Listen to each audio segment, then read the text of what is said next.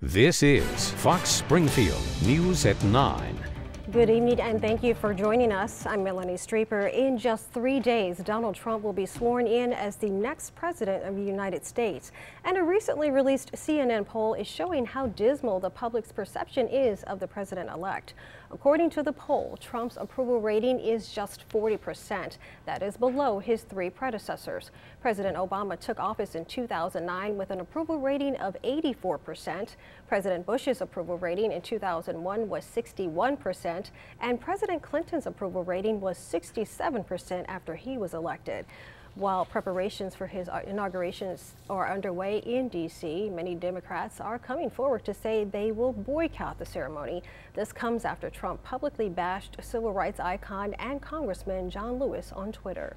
I will not be going. People have not forgotten that he attacked a Mexican-American judge, that he attacked a Gold Star family, and now a civil rights icon. I cannot pretend that this is a normal transition of power. I think it's irresponsible for people like himself to question the legitimacy of the next United States president.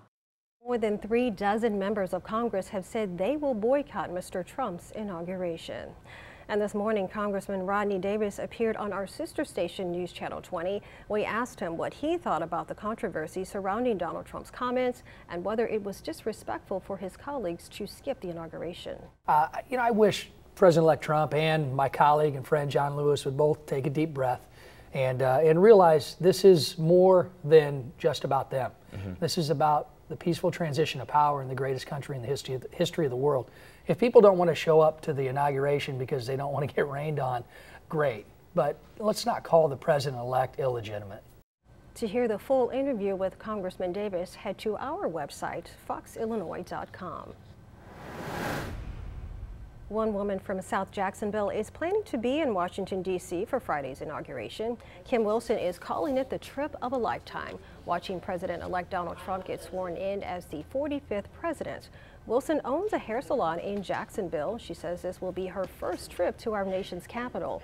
Wilson also says while there, she plans to tour the Washington Monument. It is a trip she has saved up for, but one she says she would not miss for the world. I do believe in Donald Trump, and I do believe in making America great again. The last 8 years under Barack Obama have been horrible in my idea, and I am looking forward to his ideas and his positivity. Wilson says she is beyond excited to take the trip, and in spite of the controversy surrounding Trump, she's all set to arrive in D.C. on Wednesday. Happening now, Senate hearings for Donald Trump's cabinet nominees continue today. Representative Ryan Zinke, the nominee for Interior Secretary, will be questioned, as well as Betsy DeVos, who has been tapped to head the Education Department. DeVos's hearing could be challenging because she is an heir to the Amway fortune. The paperwork that would prevent her possible financial conflict of interest was still missing from the Government Ethics Office website as of Monday night. Also, some educators in Michigan are blaming her for hurting many kids with her push for charter schools. In international news, in a highly anticipated speech, British Prime Minister Theresa May laid out Britain's plan to leave the European Union this morning. May committed to placing a final Brexit deal to a vote in both houses of the UK Parliament. Today's speech was the first time she's outlined her plan for extracting Britain from the European Union. May says her decision does not change UK's relationship with its European neighbours. We are leaving the European Union, but we are not leaving Europe. And that is why we seek a new and equal partnership between an independent, self-governing global Britain and our friends and allies in the EU.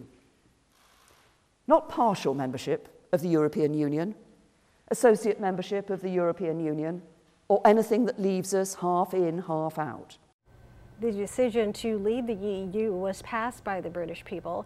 In theory, UK's Parliament could block the deal. When asked what would happen in that scenario, May avoided a direct answer. In our Capitol Watch tonight, Chicago State Senator Kwame Raoul is hinting he might run for governor in 2018. At an MLK breakfast yesterday, he told WLS in Chicago that the state was headed down the wrong path. Billionaire J.B. Pritzker has also been named as a possible choice. Some Democrats say he would be able to financially match Governor Rauner, who has committed $50 million of his own money to win re-election. An association representing 37 Springfield hotels says the proposal to raise the hotel-motel tax may further damage Springfield's economy. Springfield Mayor Jim Langfelder has proposed raising the hotel-motel tax from 6 to 7% to help fund operating expenses at Oak Ridge Cemetery. The Springfield Hotel Lodging Association president Darren Dame says the increase could keep some conventions away from Springfield. I don't think you're going to see revenues increase. I think you'd see them decrease. Because you think that they'll just go to neighboring cities? I think that you're going to see neighboring cities. I think you're going to see some of the conventions that we might be able to, that we've had in the past maybe start leaving. The increase would keep Springfield in line with other central Illinois cities, including Peoria, Champaign, and Decatur. The State Journal-Register is reporting that the McDonald's on MacArthur Boulevard will be closing at the end of the month. The paper reports that the owner is closing after 60 years to concentrate on his other locations in Chatham and on Freedom Drive in Springfield. Displaced employees have been offered positions at those two locations. Police in Kincaid are searching for a man they believe burglarized two businesses multiple times in a 6-day stretch. On January 3rd, the Kincaid Diner was broken into and the cash register stolen. The Phillips 66 gas station next door was also broken into and 40 packs of cigarettes were stolen. Then 6 days later, Phillips 66 was broken into once again. Surveillance video showing the thieves searching for a key to open the cash register and stealing an undisclosed amount of cash. The suspect is described as 6 feet tall with a slim build. Funeral arrangements for former Macon County Sheriff Lee Holsapple have been announced. Visitation will be held after 4 p.m. today at the Brinklinger and Earl Funeral Home.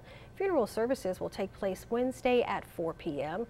Holsapple was 80 years old when he died Sunday morning from natural causes. He served 3 terms as sheriff from 1986 until 1998. Still to come on Fox Springfield News at 9, an increasing number of women are having kids later in life. We'll tell you how DNA could play a role next.